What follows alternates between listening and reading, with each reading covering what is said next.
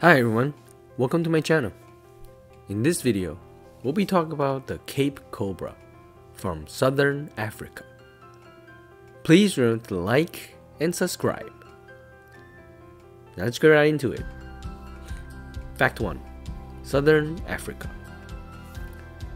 The Cape Cobra is a native species only found in Southern Africa. Here's a map of their distribution. You can see they don't venture very far. They're really located in this southwestern corner of Africa, spanning across 4 different countries. The Cape Cobra is one of the most venomous snakes in this region, and as such is widely feared. The Cape Cobra is similar to other cobras that it has a cape and a hood around its head, and when it stands up, you can see it fully formed.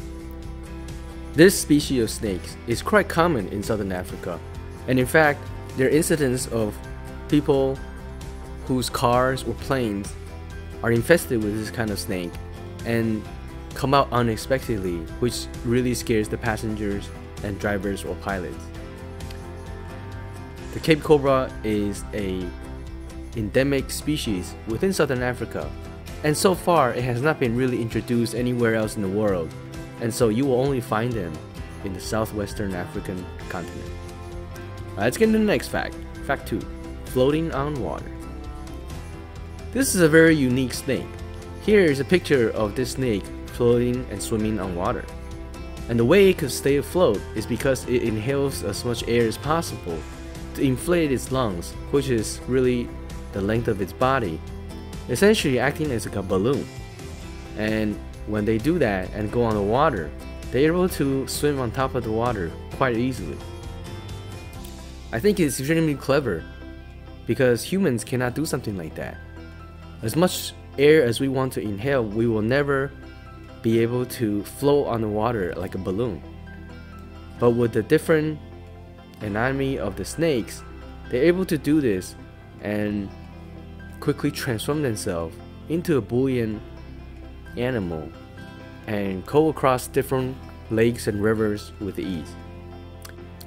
They must have learned this technique throughout ages of generations and generations of their cobra snakes, so that they're able to cross rivers and lakes and expand their territories, or to hunt for different animals and creatures.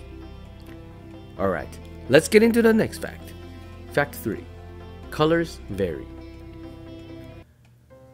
It is very interesting that the Cape Cobra doesn't actually have a uniform color. Some Cape Cobras are like this, of brown color.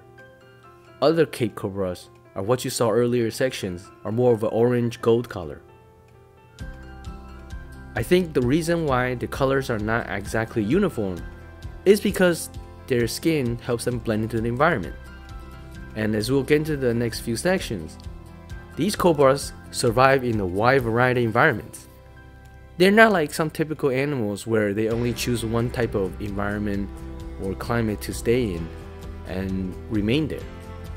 The Cape Cobra is widely distributed across different climate zones and different environmental regions. And so they need to learn to adapt to the various environments that they thrive in. And if you are a brown color snake, and yet all around you is the golden savanna grass, you're gonna stand out too much. And so they have evolved to blend in with their environment as much as possible. Cool. Let's get into the next fact. Fact 4. Born independent. Similar to all the snakes out there in the world, when the cobra snake hatches from its egg, it is fully independent right from birth. This means that they do not rely on the parent to survive right after birth. The tiny snakes immediately began foraging and hunting for food, as if it was a miniature adult. I think it's incredible, and this is not actually limited to the Cape Cobra. Most snakes are like this. And the problem with the Cape Cobra is that it is a very fierce hunter. And so if an adult Cape Cobra comes across a newly hatched Cape Cobra, they will eat it because there is no relation between family or parent and child. As soon as the Cape Cobra is born from its egg, it is immediately on its own. I think it's very interesting that snakes are so independent right away and do not need any kind of reliance on their parents to survive. That natural instinct to begin hunting and eating right away is incredible, and I think it really helps their survival because they don't have a sort of a weak stage, if you will, where they're completely incapacitated or completely reliant on their parents to feed them.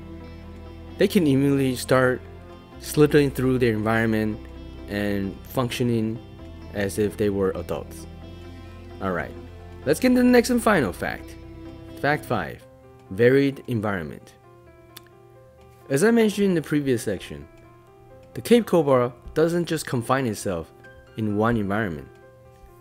They thrive in the Kalahari Desert, the various bushlands in southern Africa, tall grassy areas, tropical areas, forested areas, really any areas you can think of in southern West Africa. They're not picky about the environment, and they eat the creatures or animals that are found in those environments. This kind of ability to adapt to varied environments and survive and thrive is pretty incredible, and probably why the Cape Cobra is not endangered at all. They're more of a common animal in this area than something that is hard to see or difficult to capture. If an animal is too dependent on a specific factor in their environment or too reliant on a specific food, they're gonna be in danger of extinction, simply because things change all the time and environments change all the time, especially our climates. And if things change and they can't adapt, they will die and be extinct. Whereas the Cape Cobra is likely going to continue adapting to new environments and simply continue to survive. Alright, that's it for my video today. Thank you so much for watching. Please remember to like and subscribe. See you next time.